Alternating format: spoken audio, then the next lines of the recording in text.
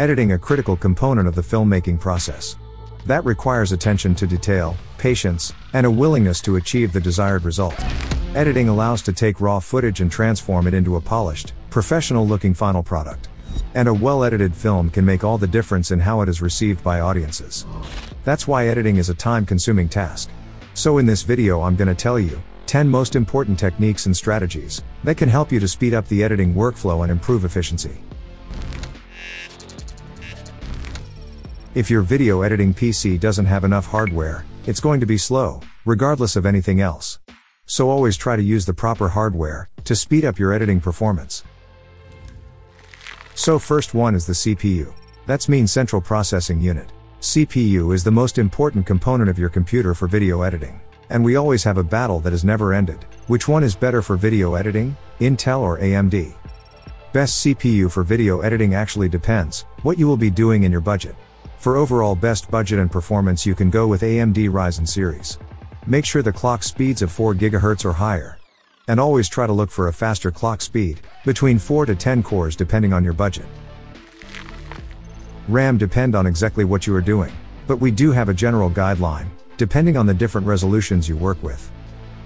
Third one is GPU. In addition to the raw power of your GPU, it is essential that your video card has enough memory for your projects. This can change based on the length and complexity of your sequence, but in general Adobe recommend having at least the following amounts of VRAM, depending on the resolution of your sequence.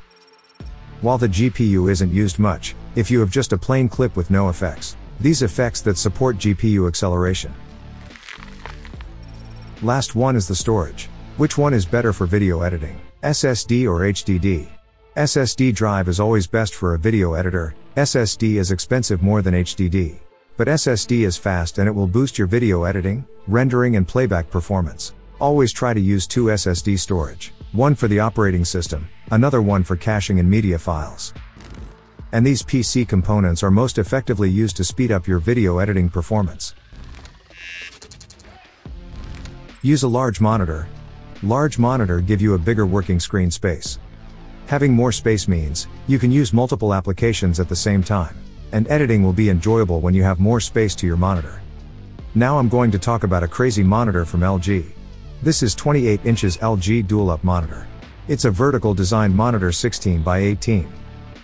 This monitor comes with a ergo stand. And I absolutely love this stand. It's allow me to use horizontally and vertically. And the monitor has the ton of ports in the back for you to use it. And there is a little joystick at the bottom of this monitor to control the setting of this monitor. Also, you can customize the window by using the LG on-screen control app. This monitor is designed for multitasking with 2 landscape windows. This monitor aspect ratio is 16:18.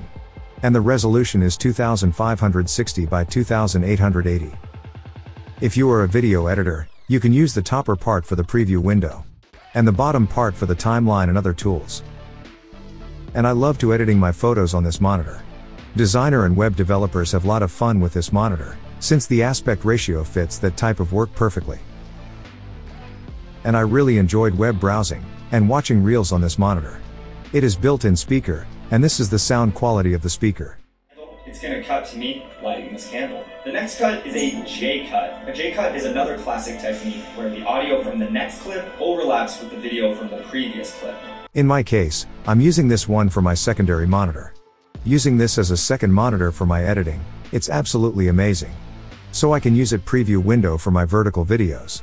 For a content creator I think it's a game changer as a secondary monitor. You can check out this monitor under the description link.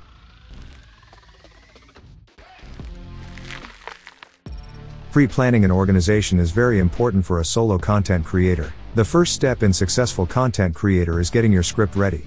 A little preparation can go a long way to ensuring your next video project is a success. For example, video shooting ideas. How can you edit the video? Which clips will go one after another in the sequence? What type music are you going to use? So when you start, you don't have to think about your shooting and editing. And this little thing will save you tons of time. Make your own assets library, for example, LUTs, music, sound effects, overlays, stock footages, presets, transitions, and etc. Maybe this will take some time to organize your files. But trust me, this is a big way to save your time. So when I work on a project, mark all of these assets I need for this project. And just drag all of them on the project panel. Then I use the search bar to find an individual file that I'm looking for. So spend some time to organize your files. And make your own assets library. So what is proxies? If you are trying to edit something larger than 1080p, but your PC or laptop is very slow to handle it. So easily you can create a proxy file, then proxies will make your larger videos to smaller size, and you can edit them smoothly. But when you render it, you'll get the original resolution, same as your video footages. Now let's see how to create proxies in Premiere Pro. As you can see here, I'm using 8K resolution footage, and 30 frame rate per second. And I'm using an adjustment layer for color grade. And one graphic layer for the text line. But when I'm trying to play it, as we can see it's lacking and it's not playing properly. Now let's create proxy file. So select your all of the footages, then right click on it. Select proxy, and create proxies. Under the format option, select QuickTime. In the preset option, select the Cineform low resolution proxy. And it's available for Mac and Windows. Then enable the add watermark. So when we are editing with proxies, this will show a proxy watermark to the program window. In the destination, select the next to original media. Then click on OK. And it will open up the media encoder, to encoding the high resolution footage to low resolution. And this will take few moments to encoding our clips. When it's done, going back to the Premiere Pro. And we can see there is a little proxy icon in this clip, but this icon is white color, that's mean proxy is not enabled yet. Now let's enable the proxy. Under the program window, click on the little plus icon. Now select the toggle proxies icon, then drag and drop it here. And click on OK. Now just click on this toggle proxies icon to enable the proxy. And you'll see this proxy icon in the program window. And when we enable the proxy, these icons will be blue color. Now let's play this footage. As we can see, it's playing smoothly. And doesn't matter your PC or laptop is low configuration, we can easily edit any high resolution footages inside the Premiere Pro. And when we are going to render it, as we can see, this will render with the original resolution of my footage. If you are on a newer Sony camera, like the A7 III, A7 IV, or any of the newer cameras that have the proxy menu system. To enable this feature, click on the menu button, go to the video settings, then go to proxy settings. And here turn on the proxy recording. And set the proxy file format to EXA-VCS HD. So this will record a new 720p proxy file, and honestly this will save a lot of time. Create your own custom presets within your video editing software, and purchase pre-made presets from online marketplaces or individual creators. And this will save your time for a longer period. Now let's see how to save your color presets. And I color grade my S-Log3 footage in this adjustment layer. Here I just changes some basic corrections. And a little bit curves adjustment. Now I'm gonna save this as a preset.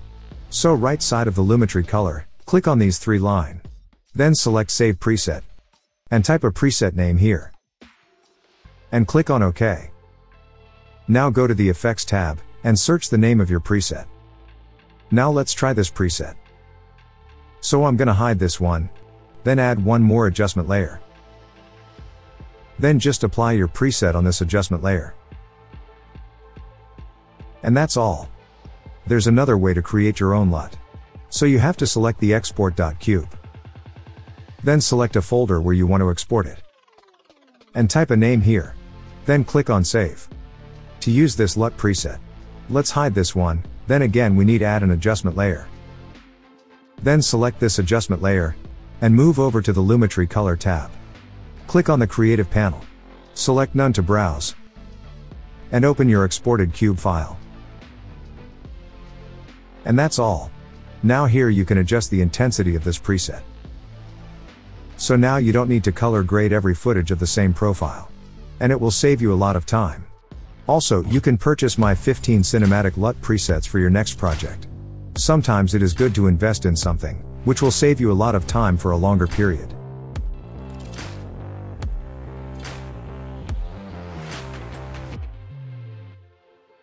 Now let's see how to save the text effect as a preset.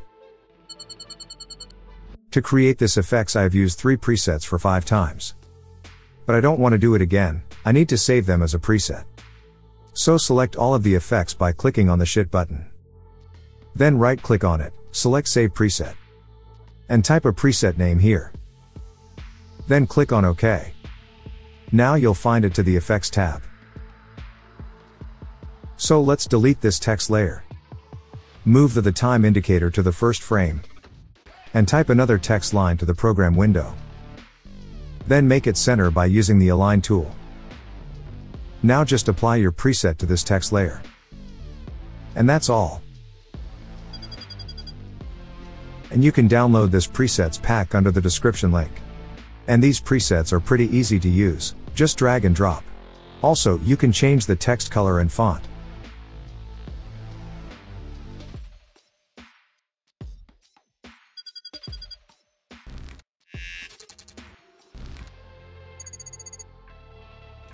Now I'm going to talk about 6 custom keyboard shortcuts, Q, W, E, and ASD. And these shortcuts save me a lot of time. Use W to make a cut. Q for ripple trim previous part. E for ripple trim next part. A for zoom out the sequence. D for zoom in the sequence. And S for ripple delete. It doesn't matter which software are you using for edit videos. If it's allowed to customize the keyboard shortcut, just change it instead.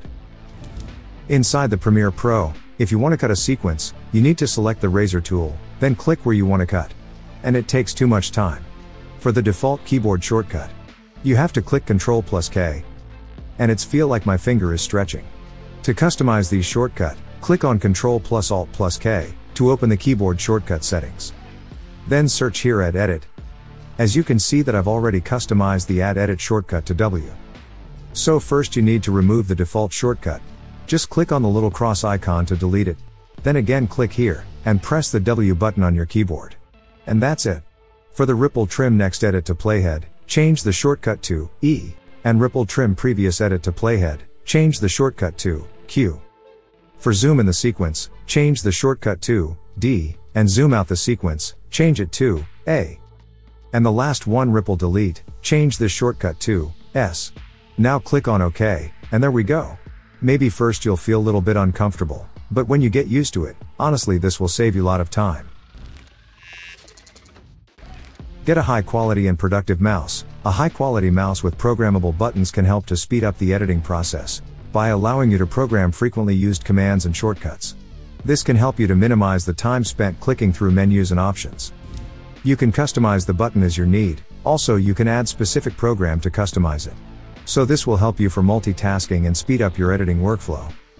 And video editing can be a time-consuming and demanding task, so having a comfortable and ergonomic mouse can help to reduce strain and fatigue on your hands and wrists.